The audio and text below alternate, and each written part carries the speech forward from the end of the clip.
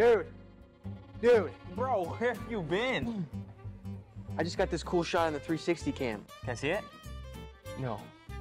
I have yet to reframe it. Do you know how to? No. Bro, Insta360 makes it so easy. How do you not know how to reframe? How? Bro, I'll do you one better. I'm not just gonna show you one way to reframe, I'm gonna show you 4 different ways. I got you, bro. Welcome to the class of reframing. How did you just do that? And who are all these people? Dude, no time for questions. So there's 4 different ways you can reframe. Keyframes plus midpoints, ViewFinder, Snap Wizard, and finally, Studio Desktop. First, we're gonna start with keyframes. And to do that, we're gonna import our footage into the Insta360 app using the album page. Then select the footage you'd like to reframe. But as you can see, this isn't the part of the image that I want to reframe.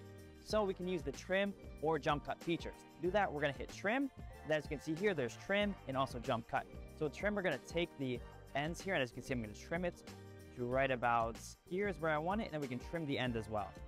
So then we'll hit the check button, and that allows us to trim it. Now we can go ahead and reframe. So in order to reframe, what we're gonna do is we're gonna use our finger, and we're gonna move around the clip and say we wanna see myself. So we're gonna put it on myself there. And we're gonna select this yellow button at the bottom, which is our keyframe button. So we're gonna click that.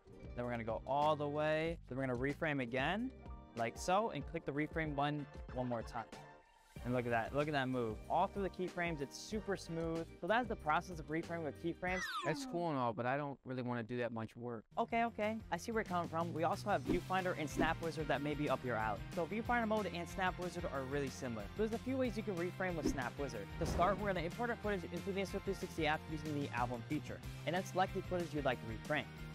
So from there, we're gonna pause it and select Snap to the left of Edit. So we're gonna select Snap, and as you can see when you're on Snap, you can see how it's moving around with how I'm moving, as you can see to the right here. Then we're gonna hold this record looking button, and then from there, we're gonna be live reframing. As you can see, I'm doing a little spinaroo. Say I wanna look down, I can see what we're doing there, and I can stop, and as you can see, it created a clip here. And it did the exact same movement that we had. We can also switch to perspective / field of view using this right slider here. We go all the way to Tiny World, and we can also zoom all the way into this tree. Okay, let's try to make another clip. As you can see, we hit the record button, and now we are live reframing again.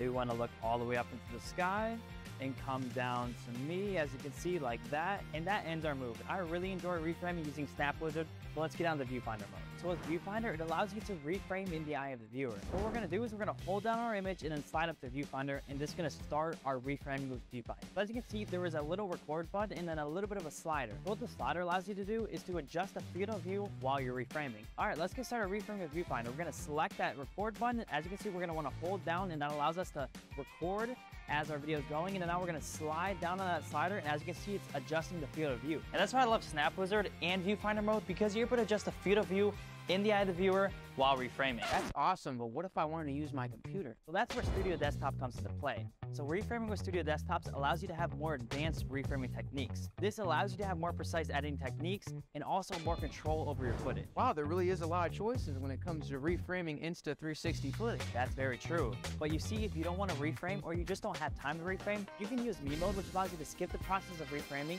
and the selfie stick will still be invisible. Or you can use Auto Frame, which implements Insta360's AI technology, which reframes the video by itself without you doing any work. Bro, why didn't you just tell me that from the start? Oh man, it looks like we're just out of time. I really apologize. But that's it for this video. If you guys have any other further questions, please leave them in the comments. I will see you guys next time.